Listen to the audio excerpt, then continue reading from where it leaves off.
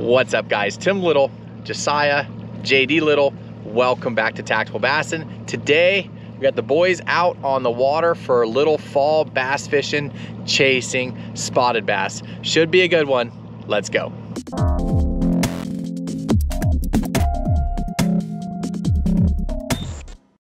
For whatever reason, the first 10 or 11 fish catches of this day, we lost audio. I have no idea why the mic stopped working and then started working randomly. So I'm gonna cut out about half those fish catches, but I wanted to include the other ones because it's my boys catching fish or there's some key teaching moments. So we're gonna watch those together. I'll overlay some of the teaching, the talking while we watch it together because there's some key tips in there I wanted to share with you guys. But more importantly, it was an awesome day out of the water and caught a ton of fish.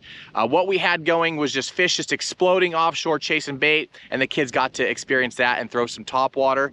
The coolest thing about this day was the microphone started working. The first clip it cut back in and started working was the clip where JD catches his new PB spotted bass. Massive spotted bass, excited for him. Let's watch some footage.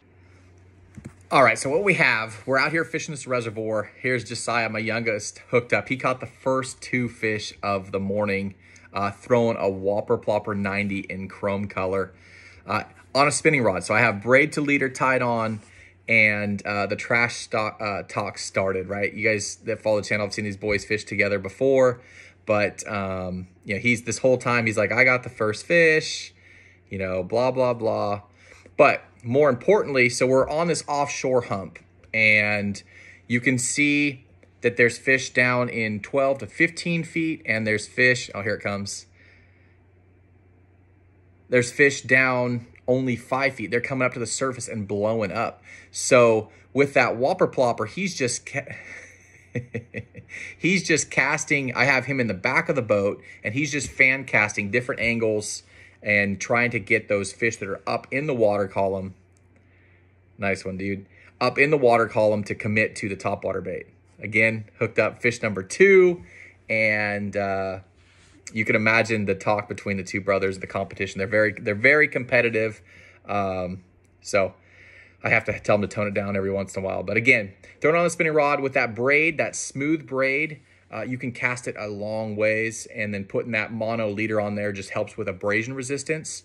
But just adjusting his drag here, because those spotted bass, a lot of times when they're schooling or they come up and they hit that bait, sometimes they even hit that bait with their mouth closed, so they'll get the hooks on the outside of their face or in their forehead or under their chin. And when they get close to the boat and they make that real hard pull, they'll rip the hooks out of their face or their head sometimes, so you have to be very careful. A nice little fat, chunky bass. Of course, he wants to hold it and let it go. But that Whopper Plopper just covers a lot of water. So here, out here to the left, I see them blowing up. I'm throwing a Shower Blows 105. Now, you'll see a hook sit there, and I actually teach this later in this video that I had to cut out. But it's really important when these offshore bass blow up on your bait that you don't do a massive hook set, because like I said earlier, when they hit that bait, sometimes they'll knock it out of the water and they don't actually get the hooks, and you set the hook, you now pulled that bait, you know, 5, 6, 7 feet away from that fish, and sometimes they don't come back and try for round 2 to get it. So kind of reel down, feel that weight, and then load into them with the hook set. Don't do a giant hook set like you would do if you're, you know, throwing a swim bait or you know, a punch rig, something like that. Let's see what we got here. Again, they peel so much drag. When they get close to the boat, not wanting to come in. When they get close to the boat, that's when they turn on those afterburners, and that's when they can blow those hooks out of their mouth. So it's really important to loosen that drag. If you have them hooked well, then you can boat flip them. But you can see he's got more than one hook there. Fat spots, just bellies full of shad. You can really tell when I turn that fish belly towards the camera. But I'm throwing that chrome color. Throw your shads, throw your chrome colors, your baitfish colors this time of the year to get those fish to commit. Right out here, you see them blowing up out there in front. Boom, bait lands, fish on. it's really important if you do see these fish blowing up to get on them and have a nice accurate cast as soon as possible. The sooner you can get into that school, the better your chances are to catch those fish or get them to commit to your... So JD right there, you saw he swung and missed, and I'm telling him, hey, don't set the hook. Reel into him. When you feel the weight, then set into him. But I think this fish eventually comes off, yeah. But you could see in that video, they're blowing up. If you make a good cast to them and you land, sometimes as soon as your bait hits the water, they will explode on your bait. Again, see another school out there chasing shad. Now these fish are over 70 feet of water, 60, 70 feet of water. So there's not really any way to target them until they show themselves. What we were trying, doubled up. What we were trying to do is a 1-2 punch. So an underspin, like a tactical underspin, like a 3/8 ounce one that you can make long bomber casts, count it down 5-10 feet, and we were just covering water. And then when they come up schooling, we pick up our topwater rods. We had, again, I cut out a bunch of fish catches just because I didn't want you to watch minutes and minutes of me just talking. But we had multiple attempts at triple ups, which was really cool, especially with the two boys. This is their first time experiencing the crazy spotted bass. But awesome double up right there. Had an awesome day out on the water with the boys. Now we should cut. Look at Josiah peeking in the back. Yeah, the trash talking stopped after JD started putting them in the boat. I think this is the last clip before we actually get audio, which is cool. But for whatever reason, nice, good job, JD. For whatever reason, that mic just stopped working the first part of the day and then started working again. So what do we got? You can see that rod, how it's loaded up, and those fish are pulling when they get close to the boat. Just one hook right there. Look how healthy those fish are. JD actually broke his finger the week prior to this in baseball, so he's got a finger brace on there, but didn't stop him from casting and catching.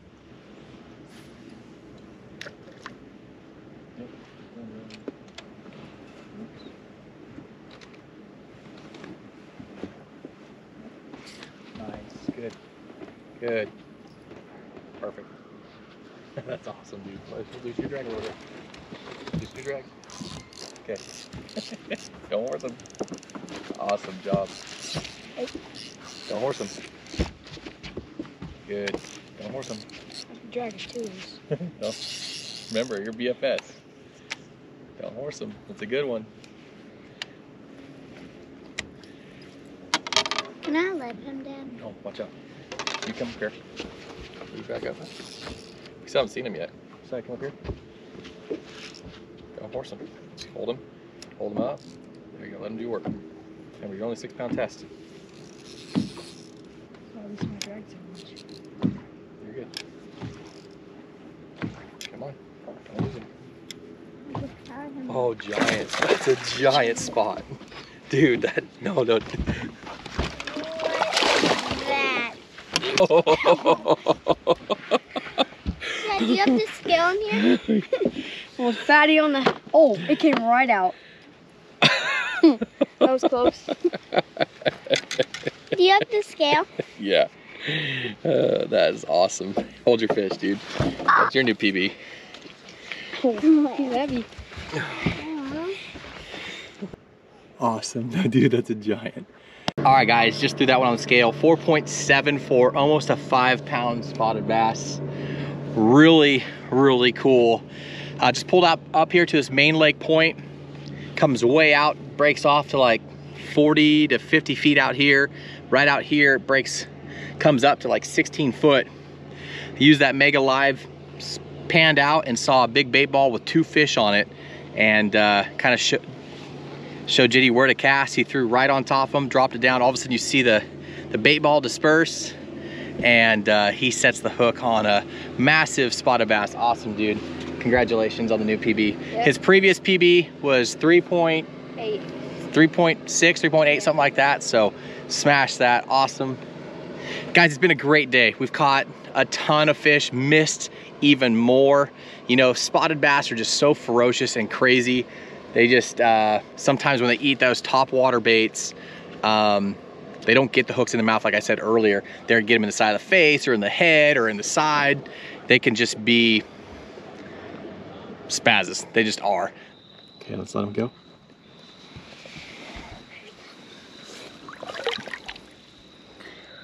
Let him sit in the water for a second.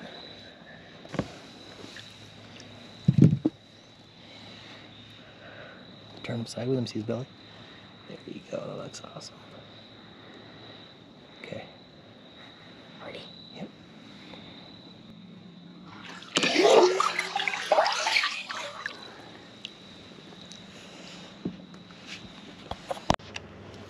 Yeah.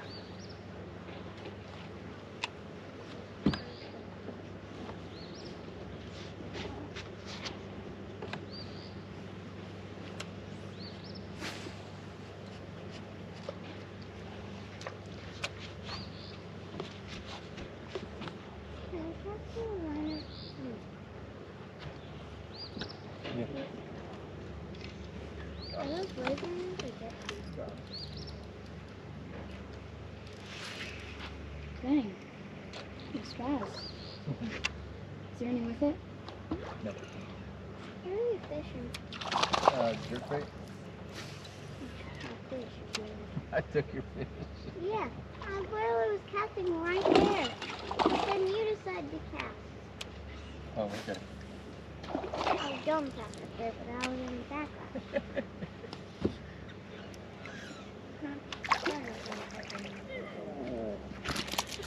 Nice. Now I take this one. Go for it. Ooh, this one's gonna hurt. Time. It's on that new jerk bait by Shimano, the Zoom Verno. Got one. Nice, dude. Good job. Don't horse them.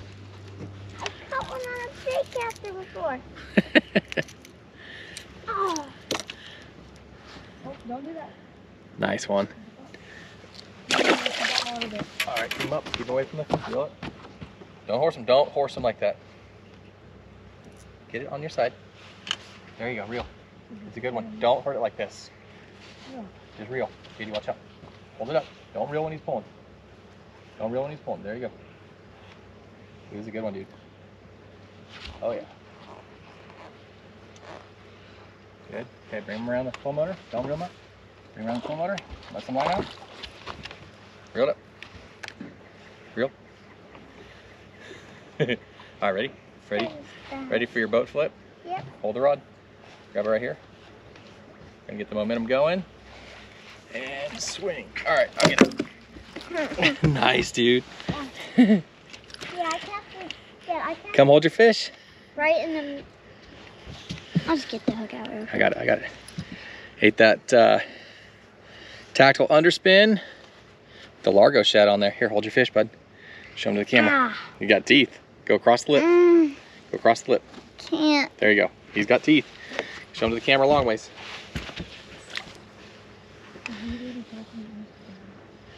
Thanks. Nice work.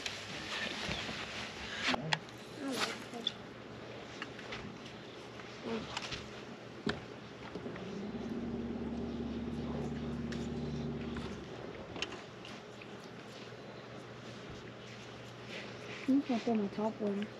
Yeah. You can? You can throw whatever you want. Makes you throw something. I'm not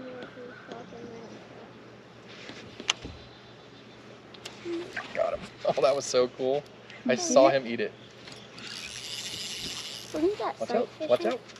Yeah, wasn't that sight fishing? No. No. No.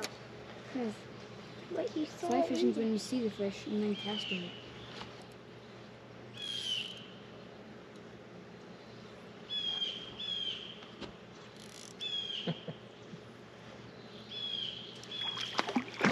Oh, he wasn't ready. Cast guys, there might be more.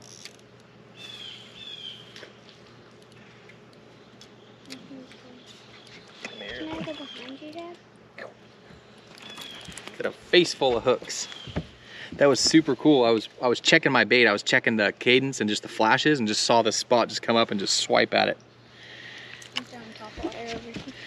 No. I'll show you to them before I get a handful of hooks. No.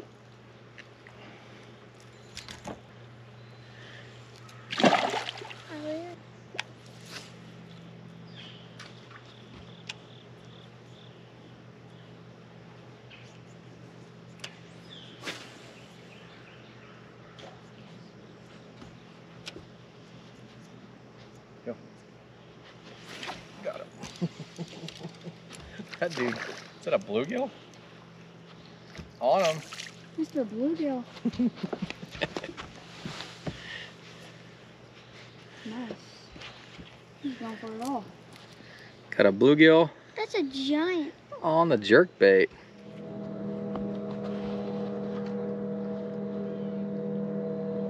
Got him. Yeah.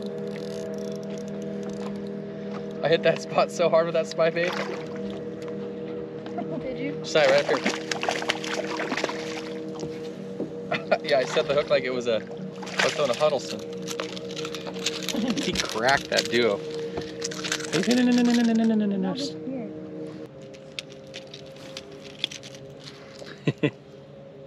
Thanks, bud. Hit the spy bait.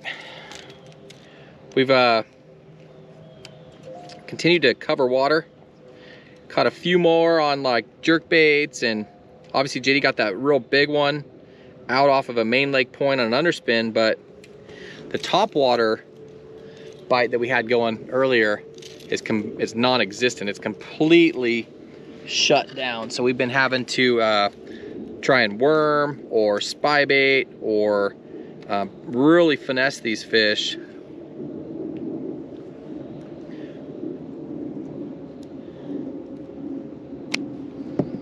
It's just different ways to catch them.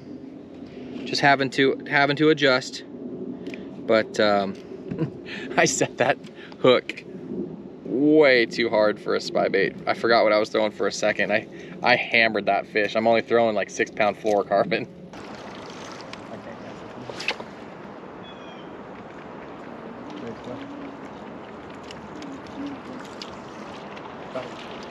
Set the hook. It's real. There you go. Come on, Si, come here. Get up here. Just reel, dude. Good job on that second one. Go, go, go. Go. You went. Dang it.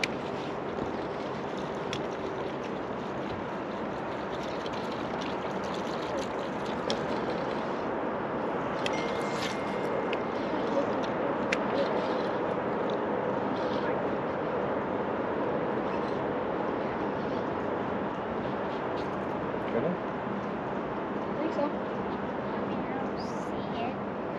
I haven't seen it. Yeah, that's a good one.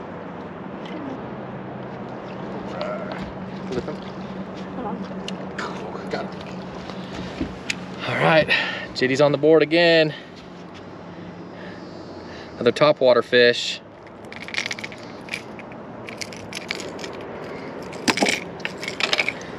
Good job, bud. All right, guys, we're gonna wrap it up there. An awesome day out on the water. Spotted bass topwater chaos is what really went down today. Lots of lessons learned, lots of lost fish, missed fish. You know, when you get these fish schooling like that, you cannot set the hook on the topwater. You basically have to walk it. If you're throwing a walking bait and they eat it, and you just kind of load pressure on them and reel, and if you feel it loading up, then you can lean into them. Or if you're throwing like a whopper plopper, you just kind of reel faster and load into them, almost like you're reel setting a drop shot. Once you feel that weight, you can set, but if you set on the initial blow up, a lot of times they slash at it and miss it, and we took the bait away from quite a few big ones today. Yeah, I missed one. He had one that I'm not sure it wasn't a big striper or something because it was so much bigger than all the other spotted bass blow-ups we had today, but basically came in and just whoosh, just toilet flushed, and he swung and pulled that bait like 5 feet. He swung on the hook set and pulled that bait like 5 feet away from that fish. But all in all, a great day. I know it was a little tough for Josiah back in the back, fishing the whopper plopper and stuff. You know, a lot of times the blow-ups were out in front, so he was having to bomb cast over us, and but we managed. You caught a few, right? We caught some good ones. Had a good time. Yep. JD got his new PB at 4.74, just under 5 pounds. That's a giant spotted bass. So awesome day. Most of our damage was done today on the topwaters. I'll link all the baits down below in the video description. And then the underspin, the tactical underspin, paired up with either a Largo shad or a Kitech, did the damage. He caught a lot of his on the whopper plopper, caught some on that new jerkbait by Shimano. And what else? Spy bait, jerkbait, topwater. All sorts of topwaters. All sorts of things. We'll link all the baits down below in the video description. But as always, guys, thank you for watching. We appreciate the support. If you like this type of video, hit that like button, subscribe to the channel, and we will see you guys on the next video.